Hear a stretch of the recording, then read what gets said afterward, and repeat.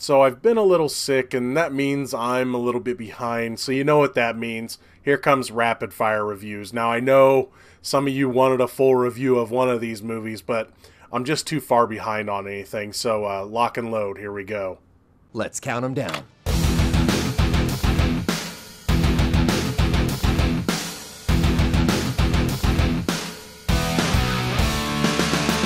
First up, Richard Jewell. Based on the true story, this film is about the security guard that found a bomb at the 1996 Atlanta Olympics.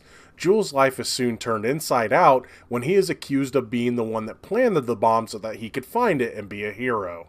This Clint Eastwood directed story takes a look at how both the media and law enforcement may have, and by may I mean probably, caused the public to ruin one man's life.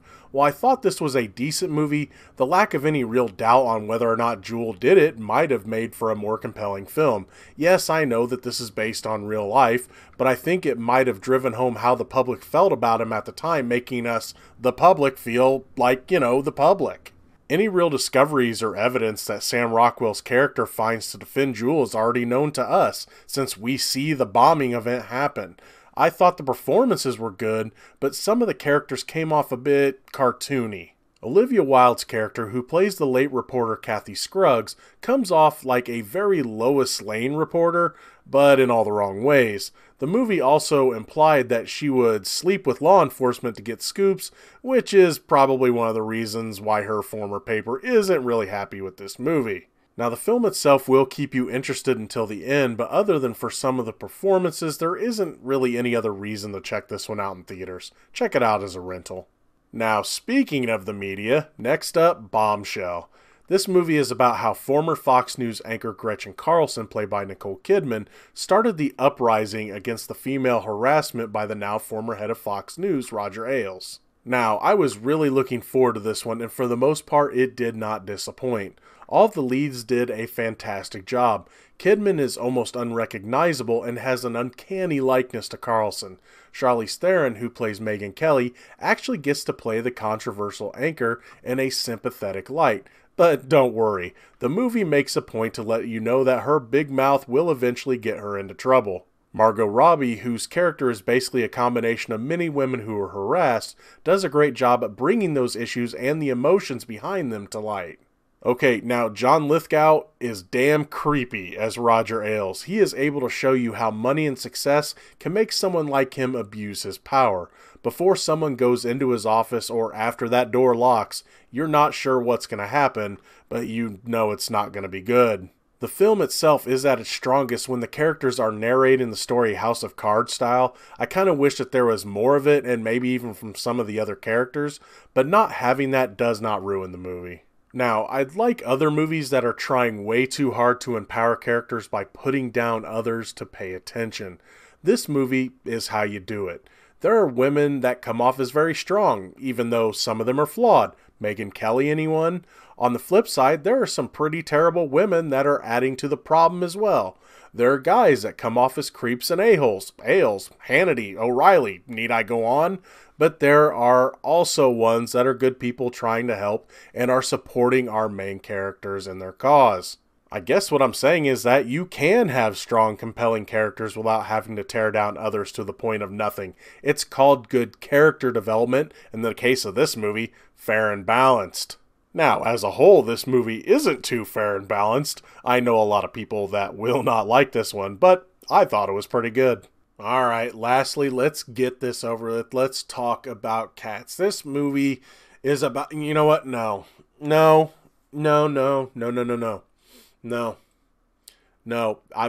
not letting this one slide. No, I can't not talk about it. I was going to do rapid fire reviews. I was going to get caught up. I need to get caught up. I've been sick, been coughing up hairballs, but no,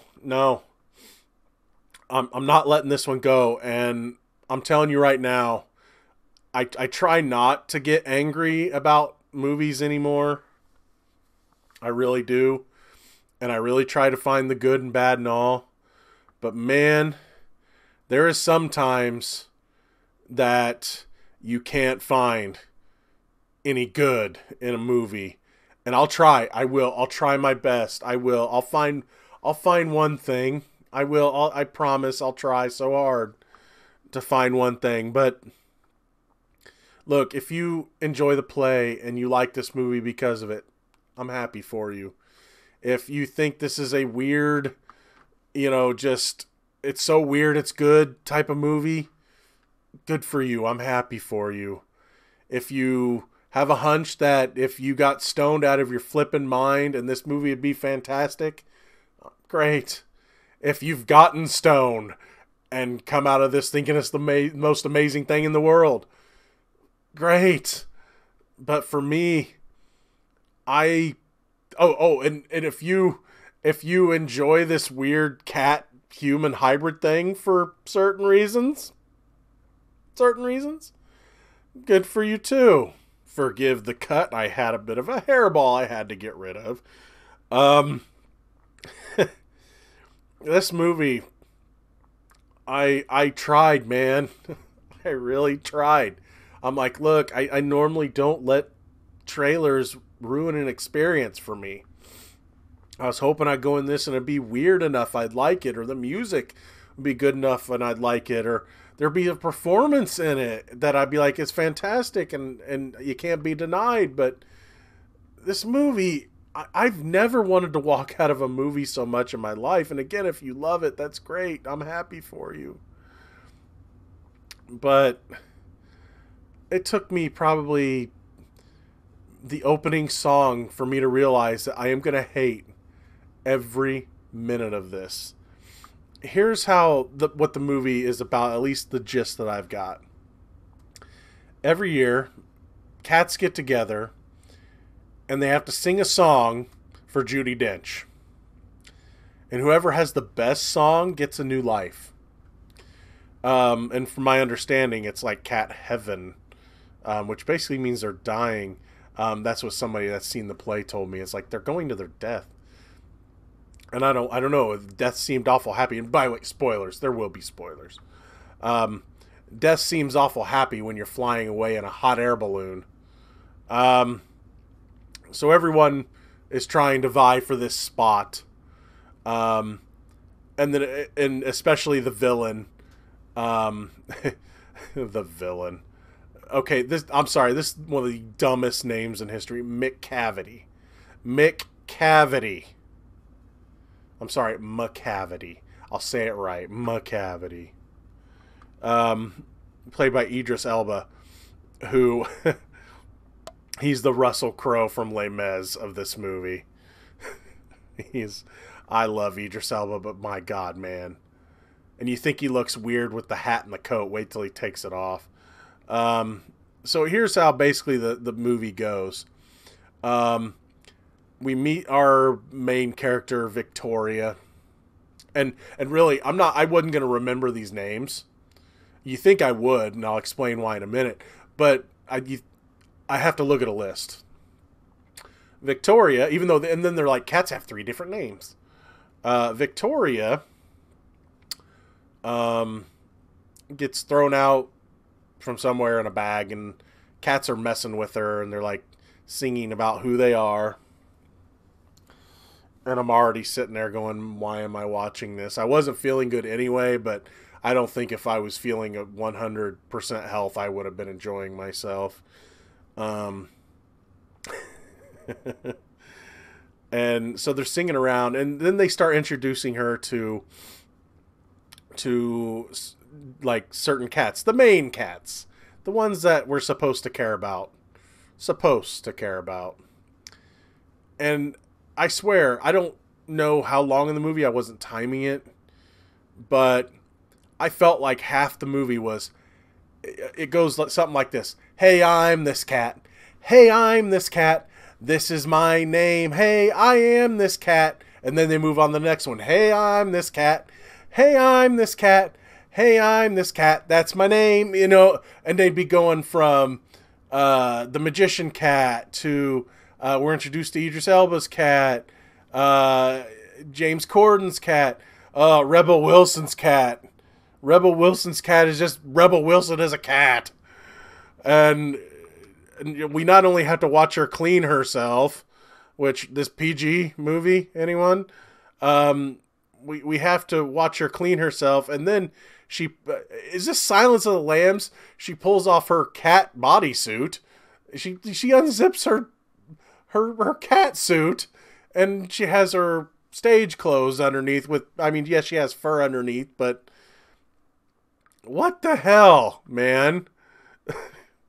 And I'm sitting there going, okay, I had Peter Griffin in my head the whole time going, oh my God, who the hell cares, right? Just the entire time. And we went through her and Jason Derulo and just so many others. And I could see maybe like Jason Derulo's song being somewhat entertaining, but look, I like cats. I'm more of a dog guy, but I like cats. But I don't want to hear 15,000 songs about, hey, I'm this cat. It got boring. The songs were mind-numbingly bad, at least for most of the movie. Now, when they get to whatever the main, I can't remember what the main song is called, the one that Jennifer Hudson sings. By the time they get to that one, you know, that's their Let It Go, basically. By the time you get to that, you don't give a crap. And here's the thing. When you meet Jennifer Hudson's character, gee, I wonder who's going to get to ride in the balloon. Because you find out that, oh, she's had a tough life, that she like sold herself out to McCavity or something. She aligned with him or something. I don't care. And it's like, gee, she's the only one that has any real problems. At least they want you to believe that, because the only time we ever see her is when she's either just spying on people, or she comes out and whines and cries for 2 minutes, and then she leaves, and then she comes back and whines and cries some more, and then she comes out and sings her song for Judi Dench and gets to go in the balloon. And just everything about this movie, I don't care about the characters. You're supposed to. But I think you only can care about them maybe if you've seen the play already. Now, I'm sure that Tom Hooper is going to come out and go, well, I made this for the fans. I made it for the fans. They're the only ones that are going to appreciate it. Well, if you weren't too worried about it, why were you still working on it like right before it got released? And why are you sending out a new and improved version of Cats? Cats 2.0. That's supposed to be, either if it's not out already, it's coming out. This movie, I mean, just from the names of the cats, the mind-numbing songs, I mean, the visuals are one of this movie's least problems. Sorry, another hairball. Just, this movie makes me want to vomit, I guess. Yeah, man, I was hoping to get something out of this movie. You know what? I promised I'd find something nice, but everything nice I'm gonna say is probably gonna have like a undertone of not so nice. I mean, because again, dumb names, songs were mind-numbingly bad. Again, the Let It Go song, whatever it was called, I don't remember. The one that Jennifer Hudson sings. You don't care because you don't care about her. Okay, let me find something nice. That way I can go back to not being so nice. But as someone that prides themselves in trying to find the good and bad in all movies, and trust me, I tried. Ian McKellen is Ian McKellen. And even though, here comes a little underhand, even though he still looks creepy as a Catman, he's still Ian McKellen. And he'll survive this. Some of these other actors, probably, but some of them shouldn't. Oh, my goodness. Granted, they didn't know they were going to be weird, creepy cat people. CG cat people, anyway. Yeah, the movie the movie gets weird. The Taylor Swift thing is weird. Because, okay, one thing they did, especially with the female cats, you can still tell it's women that are playing them. But they play down, like, certain things that make them women. Except for Taylor Swift. Oh, no, we make sure. We want Taylor Swift to be, like, the Jessica Rabbit of this Cats universe. And it's weird. It's just weird. And again, I know there's people out there that might like this, good for you. It's creepy for me. It's just the weird cat people are creepy. If they would have made them more feline, like in the face, like the look of them might have worked. But again, especially with Taylor Swift's character, they made sure that certain parts of her stuck out. You've seen the pictures. You've seen the video. It's... Maybe I could use some of that catnip right now. This movie for me did nothing for me. Nothing. I thought the story... See, for me, a good movie... I can appreciate a dumb movie. I can appreciate movies for the wrong reasons that people think are the wrong reasons. We all love movies for certain ways. And again, if you love this movie, fantastic for you. Fantastic for you. But for me, I like characters and story above everything else. And this movie gave me really no characters to care about. It gave me a story that is just mind-numbingly slow. And it's just, I mean, it takes them forever. I mean, why do they only choose one cat? I mean, really, if it's that bad in Catland, why don't you just let them all go? I don't know. And then the end. The end. Okay. McCavity tries to climb the balloon, but falls. Okay. Bye, Idris. McCavity. And then they sing their big number. You've seen it in the trailer where they're in front of the fountain. That's pretty much the end of the movie. They sing a song about being cats. We're cats, we're cats, we're cats. We're cats, we're cats, we're cats. We're cats. And then Judi Dench looks at the camera and breaks the fourth wall and basically goes in this whole speech and basically says, we're not dogs. We're cats. Why? I don't ever remember them mentioning dogs ever in the movie. We had mice. We had like roaches. But no dogs. Why are you bringing that up? Why? Forgive me, hairball edit. But yeah, I wanted to leave so bad. I've never walked out of a movie, but I've been tempted at times, and this one tempted me so fast. I mean, Playmobil this year sucked. Don't get me wrong, and I hated it for a lot of the same reasons I hated this movie. And I had, it's hard to find any redeeming qualities, but for Playmobil, at least I understand that it's like you're trying to sell to children. This is trying to sell to people that have probably loved this play for a long time. Again, not knowing the play, I don't know how it'll be. I'm curious if you like the Cats play, what you think about this movie. I really am. I am really curious about why people like this movie, don't like this movie. I really want to see like some impassioned responses in the comments. But my God, I thought this movie was stupid. My God. My God. I am so glad that when it ended, I checked before the movie. I'm like, tell me there's not an after credits. I figured there's going to be this big, long, during the credits musical number. Nope. Nothing. Movie was over. It's over. It's like, I could see Tom Hooper going, that's my masterpiece. Love it. Love me. I've stated before that I do not like pretentious movies. That pretentious movies usually move themselves up the list. It took me a long time to figure that out. Like when I picked Fan Four Stick to be my worst movie of the year it came out. It's like, oh yeah, because it's pretentious. Why pick London Fields? Pretentious. Boy, I got a feeling that Cats has moved to the front of the line to worst of the year.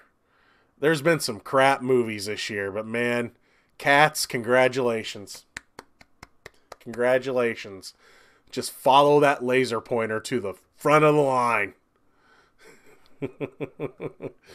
All right, so that's it. That's it on Cats. Before I cough up another hairball, thank you so much for joining me for this edition of, well, I guess it was rapid fire reviews. As always, I want to hear what you guys think about these movies. Definitely leave me comments in the section below. Until next time, I am your host, the real Geno Jr. Reynolds, and thank dog this is over. See you later.